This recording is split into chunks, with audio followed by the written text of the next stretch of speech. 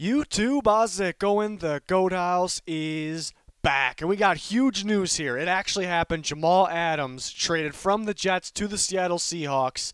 Really didn't think this was going to happen because the Jets wanted maybe too much in return. Then given that Jamal Adams clearly did not want to play for them, he was making it very clear, that kind of gave the other team trading for him some leverage. So I didn't think two teams, one being the Jets obviously, would be able to create a deal here that made sense, but it actually happened. Huge news because it's a superstar safety here. To me, is more than a safety, and definitely a player for the future too, as a bright future. So we're gonna break it down, and then I'm gonna give you my grades for both teams here. Trying to reach 60K by week 1 of the NFL. That's coming up, so please help us get to that subscriber goal there, and please check out both of our channels. Follow that Twitter, and then check out the podcast as well. Any link that you need for any of those things there you see on the screen, they'll be down in the description and in the comments of every single video. So we'd really appreciate you if you can check any of that out. Subscribe, smash that like button. But looking at the trade details really quick, I'm sure everyone knows them by now, but the Seahawks get Jamal Adams, new safety for them to pair with Quandre Diggs, and a 2022 4th-round pick. So they get a pick back there. And the Jets get a haul here. They get a first-round pick this year. They get a first-round pick next year. And they get a third-round pick this year as well. So, they kind of swap the third for a 4 there. So the Jets kind of climb up in a year earlier as well. And they get 2 firsts. And they get the Seahawks strong safety, Bradley McDougald, who's been solid for the Seahawks. Definitely worthy of a starting spot. But now the Jets have Bradley McDougald.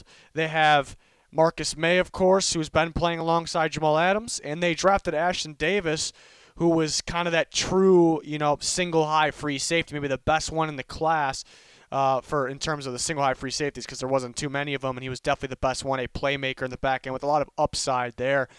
So it's going to be very interesting to see what the Jets will do with that group of 3. We can get into the grades right off the bat here. I know that's what everyone wants to see. The Jets, I gave an A-, and this is what I was kind of thinking, right when the trade happened. I let the details kind of sink in a little bit, let them settle in my head a bit, and I kind of changed my mind, not completely, but a little bit on the Seahawks, and we'll get to the Seahawks grade a little bit. But A- for the Jets, and that's kind of where my head was at right off the bat. Why? Because I was kind of surprised they got that much. I didn't think they were actually going to trade them because I thought teams were kind of going to lowball them. Just maybe a first round plus a second, and then maybe a late round pick. But they get 2 firsts, they get a third, and they get Bradley McDougald as well, who's a solid safety for them. Nowhere near Jamal Adams, but so they get a pretty good haul. And maybe a con why it's got the minus. It's still in the A range, so I think it's pretty good. But maybe because they traded away a top tier talent. I think a rare talent. There's not too many of these types of do-it-all safeties. Strong safeties, but he's more than that. And it's kind of hard to come across them. You got Jamal Adams, Harrison Smith, who's aging. Then Derwin James is probably a new school one like Jamal Adams. There's really not a whole bunch of them that play that role where he's a strong safety but can come up in the box. Can get after the quarterback but provide pressure. He's going to make those impact plays as well. So you did let go of a young talent that was going to contribute with the other young talent they have. You look at the linebacker unit, the inside linebacker unit's pretty solid. Quinn Williams in the D-line, bright future. So they add a, to me, Ashton Davis was kind of a perfect safety for the future to pair with Jamal Adams. So they do kind of miss out on pairing him with, pairing those guys with Jamal Adams, I suppose. So the defense definitely takes a hit for this year. They definitely get worse this year. And they were kind of, if they had success this year, it was mainly because, yes, maybe Sam Darnold stepped up, but mainly because the defense is really continuing to improve and step up. It could have been a very solid defense. So that hurts a little bit. But kind of backtracking, they got a load. They got a haul more than expected, given that Jamal Adams was kind of going on his way, saying he doesn't want to be there. He doesn't like the coach. I don't really like the coach either. But I do think Joe Douglas has to be involved, with the contract discussions or when to start them or how much to give him. So I don't think it's all on Adam Gase there. So in another positive here, another positive is they couldn't kind of complete the puzzle. First off, to the defense, a solid defense, some solid young names on there. but they couldn't complete it because they're very weak at the actual edge rush position, and they're pretty weak at the cornerback position, and they were just unable to kind of land those players. That the big time free agents really didn't want to come to them. Maybe minus C.J. Mosley. But at those positions, corner and edge rush, they've been trying to get the big-time players in free agency at those positions. They just didn't want to come to them in the draft. I mean, you only got one first-round pick. You got a high pick. Offensive line is so important. That's where they went this year. So they weren't able to kind of, get those last pieces of the puzzle, which they kind of go backwards with losing Jamal Adams, but they're still solid at safety. They don't really have a giant need at safety, which is kind of rare. Trading your best player, he happens to be a safety, and you don't have a hole there. So that's kind of the good thing. Now with these multiple picks, the good picks that you receive, even though they're going to be later first from the Seahawks, but there's still extra picks there, you can kind of finally finish that. Other thing is, you do need some more pieces on offense, kind of finishing, touching up the offensive line, and maybe the receiver unit, but you're getting there. They're definitely getting there. It's also good to have kind of that insurance because they don't need to use these picks now. They get to see how Sam Darnold is before using these picks, and you have a load of picks. You having that extra insurance in case you want to maybe get a quarterback. If they somehow can flip this for Trevor Lawrence, that's kind of a wait-and-see thing, but it could be a win. Even if you believe in Sam Darnold, that's definitely an upgrade. So there is definitely more positive here. This is going to help them finish that puzzle, finish those last pieces that they were unable to do, and they kind of got more than expected here. It does hurt them for this year, so I'm not going to punish them too much for that. Obviously, I still have them in the A range, but they have the A-. So on to the Seahawks finally. I also gave them an A-. Initial thoughts, I was probably going to have them in the B range, B around there, because they traded a lot, and I didn't think it was going to take that much. I knew the Jets weren't just going to let go of them, but I thought the value was starting to go down a little bit. I knew it was going to take well more than just a first-round pick. They did trade 2 firsts. They traded their Bradley McDougald, which wasn't too much use for the Seahawks at this point. And they had a 3rd-round pick in there as well. So it is a lot, more than expected at this point. Is it what he's worth? I can agree that it's probably what he's worth in terms of his play, his potential.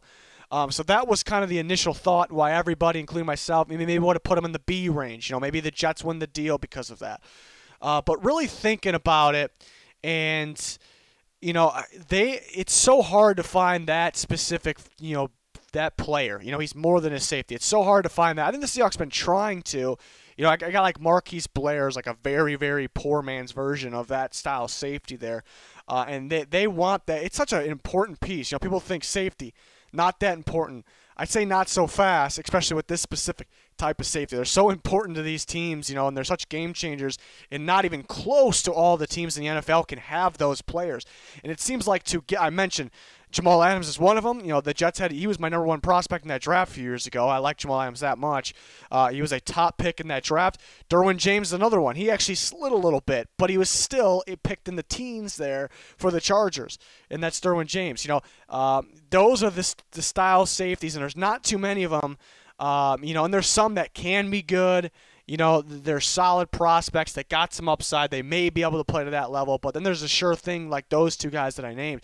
And it's been impossible for the Seahawks to find that guy because, they don't pick that high ever. And they would have to trade. Imagine what they would have to trade to go all the way up and get that guy that's only in some draft classes, only there once in a while. They would have to trade the same thing, if not more. So that, for what I just explained, that makes me like it quite a bit more. They got that guy. They got that guy that's going to be a top-tier safety, an elite football player now to help them win now, and in the future. Why? Maybe I didn't want to put it over A-. Yeah, they traded quite a bit, but also they're really lacking at the pass rush position, the actual edge rush position, and they're lacking the offensive line still, and I really want them to finish those pieces to be that dominant team. The Chiefs are kind of known as that number 1 team, that dominant team. I think the Seahawks very easily could be in that conversation if they kind of finish those pieces there. Get Russell Wilson the protection he deserves, and get edge rush because that they lost Clowney, and as of right now they don't have Clowney. He's still a free agent, but it's such an important piece too. An important factor in every single game is getting that pressure. So it kind of limits them to gaining those pieces that they need, the last pieces, by trading away these picks. But at the same time, they actually have a decent amount of cap for the future. You'll have to pay Jamal Adams, but out of the upcoming free agents, the only ones that I think are guaranteed they'll try to re-sign to decent money are Chris Carson and Shaq Griffin. So they really won't be spending a whole bunch of money. So they won't be able to go get edge rush and offensive line, multiple, in next year's free agency. But they'll be able to use the rest of their money to focus on something, like that. And they do have young edge rushers, though. Darryl Taylor's a good pick. Alton Robinson's a good pick. And they have L.J. Collier. So they're trusting their process. They're trusting that these guys will be able to step up. And adding Jamal Adams with that mix, that secondary is going to be that much better. It's pretty much a complete secondary. I should bring up that when I was discussing the free agents next year, KJ Wright's involved there. But that's where the Jordan Brooks draft pick comes in. So KJ Wright on the decline, aging, probably on the way out, but it'll be okay for them. So they'll save money there. But secondary is looking really good, and Jamal Adams kind of involved more than just the secondary. So, yeah, they traded a little bit. Maybe it hurts them focusing on the last pieces that they need a little bit, but they're ready to contend. They got better today, and they got that rare player. That's the key here and why they're in the A range. They got that rare player that they were not going to be able to get unless they traded for that player, whether it was in the draft or like this situation here. So that made me like it a little better. So you guys can let me know your thoughts in the comments. Grade both the teams and give me your reasons why you graded them where you did. So I would appreciate seeing that in the comments. Please smash that like button. Subscribe to our channels. Would much appreciate that. But that is going to do it for this one. Thanks, everyone, for watching. Goodbye.